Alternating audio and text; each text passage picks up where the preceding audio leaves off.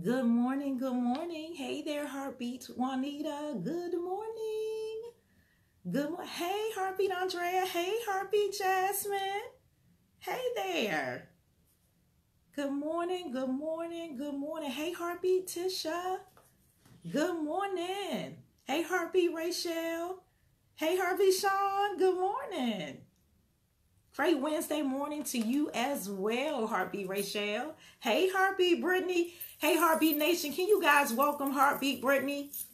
I didn't mention that yesterday, but yesterday was her first day. So can you welcome Heartbeat Brittany this morning? Hey, Heartbeat Carolyn.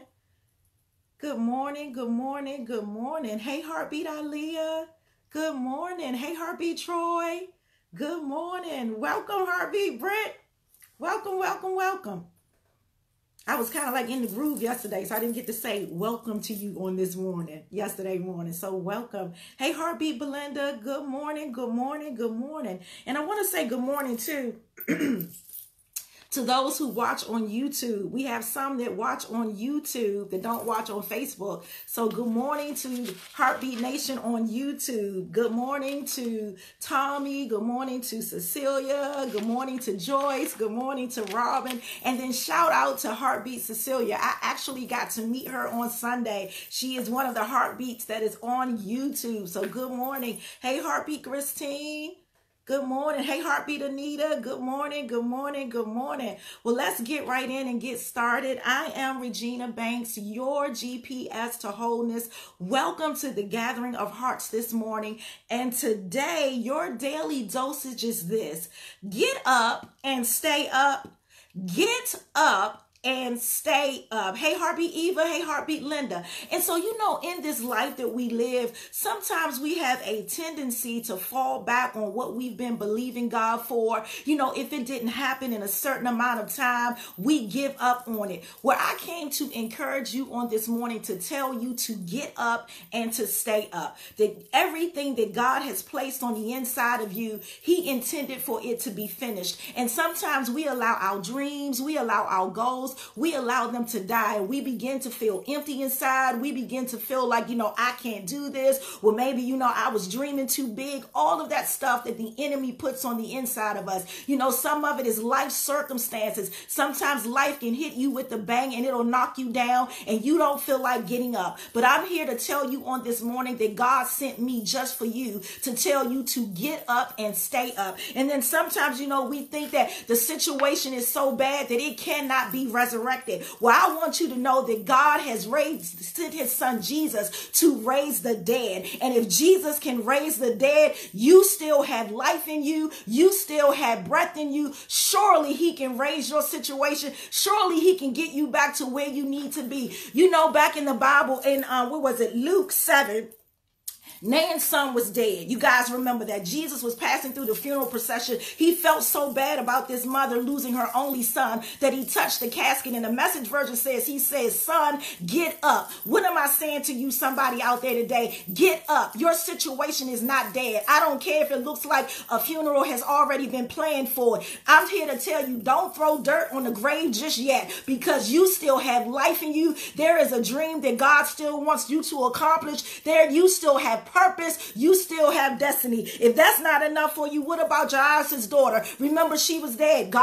Jesus was on His way to see her. For the woman with the issue of blood, stop that, because she wanted to be made whole so bad. She stopped Jesus where He was. But it says that, once Jesus finished with the woman with the issue of blood, that somebody went to Him and said, don't worry, Jesus, anymore, because she's already dead. And Jesus stopped that right in His tracks. Like, don't believe that. Continue to have faith. Same thing. He went to her. Same thing. Message version He says, daughter, get up. And so I'm telling you that situation isn't dead. It may look like it's dead, but God is resurrecting the dead. And again, once again, you are not dead. You still have breath in your body. So I'm using these examples to show you that if He can bring life to the dead, if He can resurrect the dead, then surely you, with life still in you, He can raise up your situation. Baby girl, brother, man, get up on this morning and stay up. Dust off those dreams. Pull out that vision book. Think about all the things that you know God has already told you to do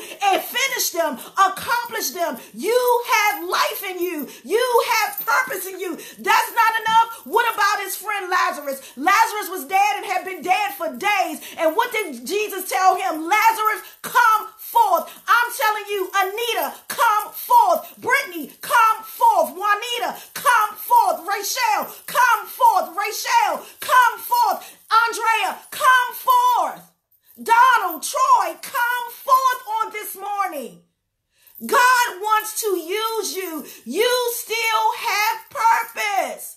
And when I say get up and stay up, stop going back to those terrible times in your life. You know how you'll say, oh, I made it through, I'm good, I'm delivered. And then somehow or another, a couple days go by and you start feeling lonely or you start feeling not yourself and you go back to that. Get out of your past and stay in the present so that you can move into your future. Get up and stay up. Don't you remember in the Bible when God asked Ezekiel, he said, can these dry bones live? What was he saying to him? Can you believe me enough? Do you have enough faith to know that I can restore you, that I can resurrect your situation, that everything is going to be all right? Get up and stay up. Are you hearing me on this morning? When I say, are you hearing me? Are you renewing your mind? Are you taking this in? Are you applying this word to your life so that you can see what God has for you? Get up on this morning and stay up. I'm going to call it again. Heartbeat Linda, get up and stay up. Heartbeat Tisha, get up and stay up. Heartbeat Sean, get up and stay up. Get up and stay up on this morning. God has so much in store for you. Remember yesterday, he wants to do good to you. Allow him to do good to you. Get up and stay up.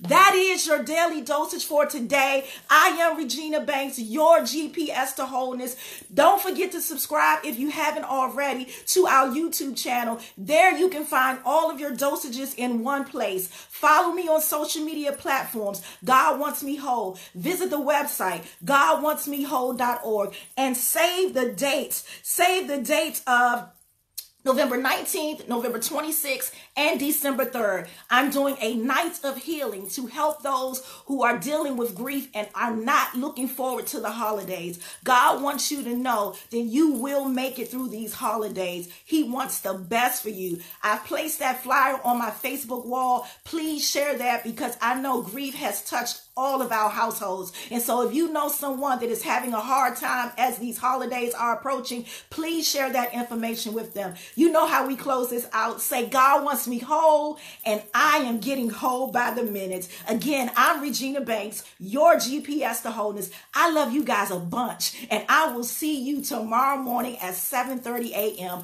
Go out there and have a speck wild amazing day, and get up and stay up. See you in the morning.